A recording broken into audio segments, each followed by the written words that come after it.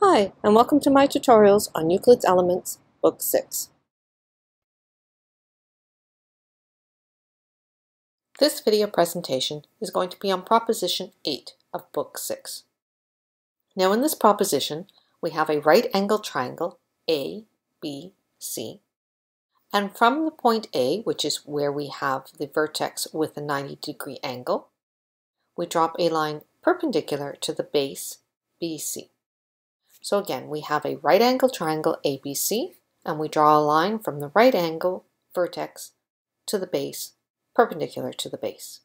And this proposition states that the original triangle ABC and the two subsequent angles ABD and ADC are all similar to one another. And that implies that they're all equal angular. So in other words, it would imply that B is equal to beta and C is equal to gamma, and that these relationships all hold. So let's start with our proof. Now the first thing I'm going to do is I'm just redrawing this triangle ABD off to the side so that it's a little easier to visualize what this proof is about. In Euclid's book, he doesn't draw two diagrams, it is all just drawn in one triangle. But I found it difficult to explain myself, so just bear in mind I'm not keeping this truthful to Euclid's illustrations, but nonetheless it is still his proof. So let's compare the triangle ABC and the triangle ABD, and again remember ABD is from A, B, and D, and A to D is perpendicular to BD. So here's the two triangles that we want to look at. Now beta is equal to beta, and we have a right angle and a right angle. So if two of the three angles are equal, then the third also has to be equal, Proposition 32 from Book 1. So gamma is equal to C. So these two triangles are equal angular. And if they're equal angular, that means that the ratio of the sides of the triangles opposite the right angles, so BC to AB, will be equal to the ratio of the sides opposite the angle gamma and C, because they're both equal. So the previous ratio was BC to BA. That will be equal to AB to BD, which will also be equal to AC to AD, again because it is the side of the triangles that are opposite the angle beta. So we have shown that C and gamma are equal, and we have this relationship between the sides of the triangles.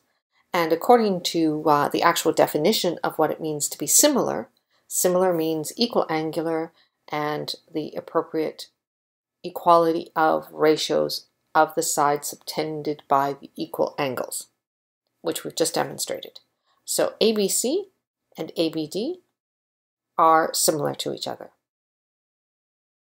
Now we could in principle have done that for ADC, so I'm not going to redo it because it certainly was possible to do it.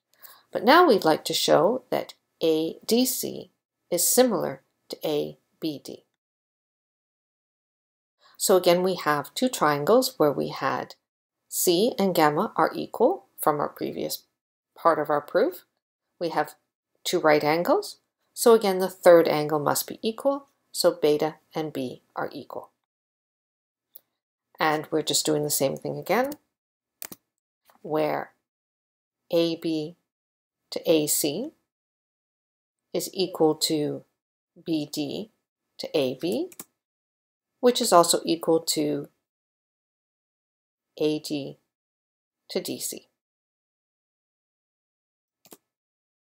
So we've just demonstrated that ABD and ADC are equal angular and the ratios all hold. So again, this is the definition of similar. So ABD and ADC are similar. wrapping this all up, we have that ABC is similar to ABD, which is similar to ADC. That is the proof. Now there's something called a porism. I have tried to find the actual definition of what the word porism means, and it seems to mean that it falls out of the proposition itself. It's not the actual proposition, but it's as a result of the proposition being true.